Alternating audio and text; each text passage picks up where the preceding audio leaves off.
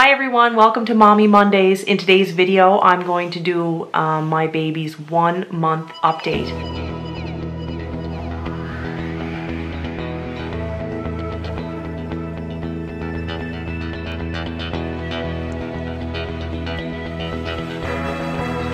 He is sound asleep. Hank is here with me right now. He's just right here. So I'm not sure if I'm going to be able to use this footage or if I'm going to have to shoot it again. It might be a little bit distracting. But I'm going to start by talking about him a little bit. So Hank was born on the 26th of January. He was exactly 8 pounds. And the only real issues or concerns that I had with him was that he was jaundiced. And he was pretty jaundiced. Not enough to need treatment, but we had to go back to the hospital every day for 5 days and have blood work done just to make sure that his bilirubin was coming down. He is starving. When you guys see him in a minute, you're going to see that his color is very good now. His eyes are still a tiny bit yellow, but my doctor said that can take up to 5 weeks to go away, so not to worry about it. You probably won't be able to see it on camera, but I can just notice a little tiny bit because I'm the mama. The first month home was tough, but not as tough as the first time I did it. So this is my second baby, and I just think you're so much more relaxed and you kind of know what you're doing already, so that makes it a lot easier. It's a little bit more challenging because I do have a 3-year-old and I do keep him home with us pretty much every day of the week. I send him to daycare 1 or 2 days a week just so that I can get a few things done or shoot a video or something like I'm doing today.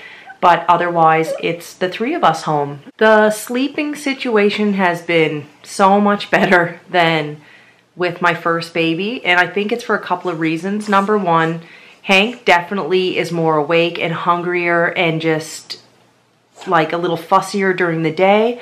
And then in the nighttime when it's dark out, he is much sleepier and calmer and just wakes a couple of times to eat. Now, Wilson was the exact opposite. So my first son, he kind of had that problem where he thought that the day was night and the night was day. And I think that's kind of common with newborn babies. You have to wait for them to sort of get flipped around. But Wilson used to sleep all day, no matter what I tried. And then he would be fussy and hungrier and wake more during the night. So that was really hard. And then the other big difference, and I'm not going to get into this into great detail, but with Wilson, I was so wanting to do everything by the book, and I just did not want him to get too attached to me and not be able to sleep on his own and stuff like that. So even when he was an infant, I thought it was best to keep him in the bassinet, kind of far away from my bed, and then in his own room as soon as possible. So I made things really hard on myself, I think.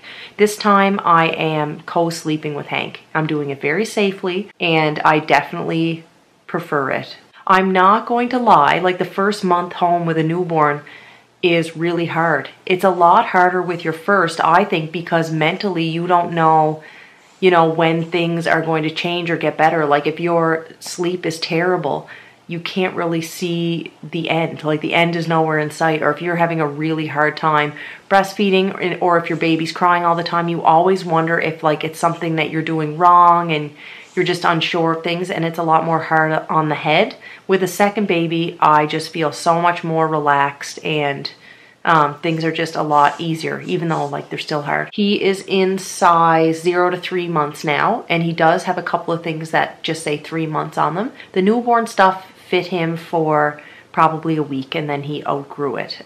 I'm basically just wearing 2 layers on him. I always put on a little onesie, and then I put a zip-up sleeper over it. If I run out of sleepers with the zipper on them, I will put the button-up ones on him, but at night especially, the zippers are amazing for quick diaper changes.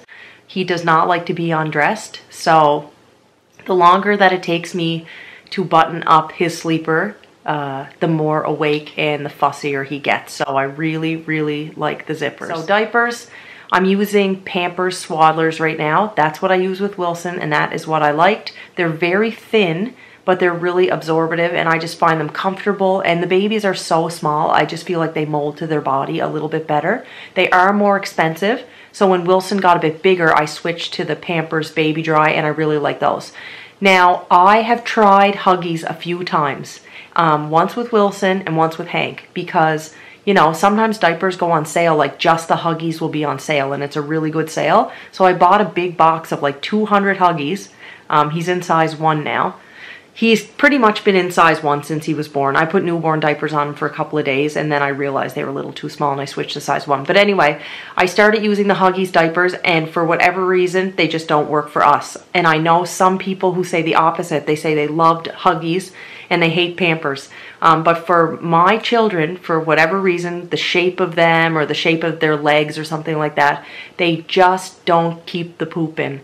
And the other thing with the Huggies, and I have no idea how this is even possible, but every time one of my kids would have a big poop, it would go right up the front of them.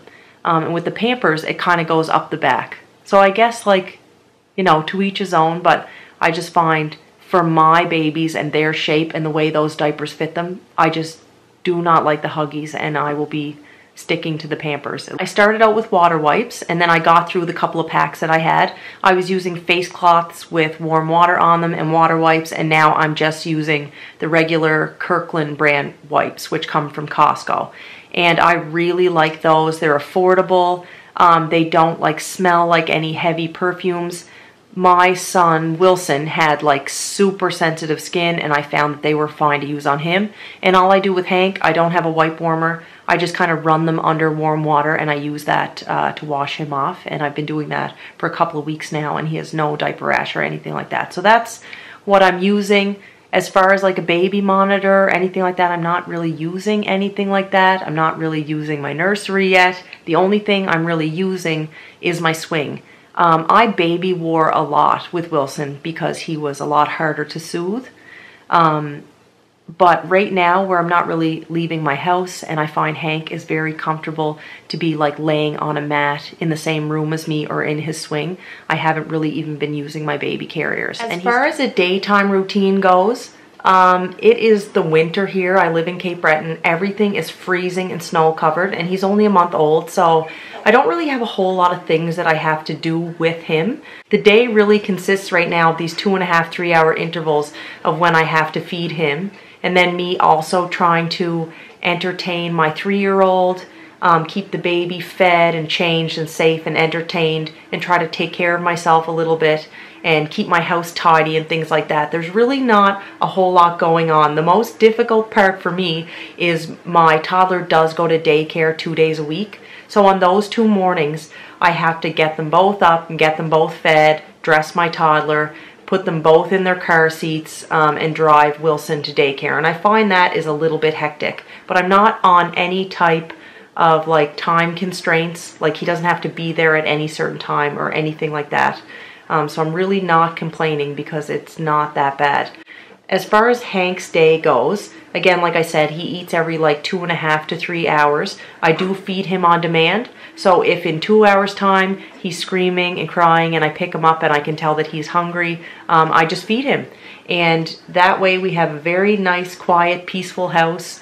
When a baby's that little, I really don't believe that you can teach them any bad habits. So I feed him when he's hungry, and sometimes I feed him to soothe him, and I'm totally okay with that. I do a little bit of tummy time with him, and he's getting so strong. Oh, how strong. You're too strong. Hi, Hank. One thing that I didn't talk about was like Wilson and Hank and how they're getting along. So Wilson loves Hank. He loves him so much. Wilson is a very like sensitive, kind of soft little boy when he wants to be, and he loves petting him on the head. He loves kissing him on the head. He always tells me how cute he is. Oh, Mommy, Hank is so cute.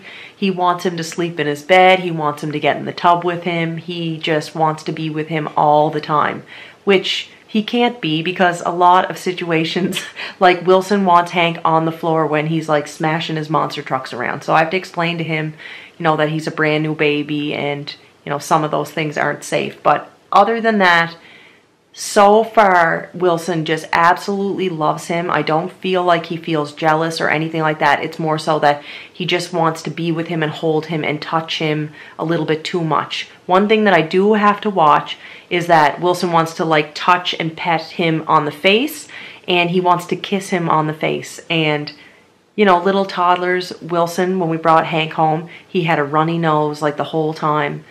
So I just felt like I was constantly being like, no, no, no, like don't touch your brother, kiss him on the top of the head, don't kiss him on the face. That is Hank's 1 month update. I really don't have anything else to talk about unless you guys have any questions. I hope you liked this video. If you did, you can give it a thumbs up. If you didn't like it, please feel free to give it a big thumbs down. Subscribe to my channel, and I will see you very soon in my next video. Bye.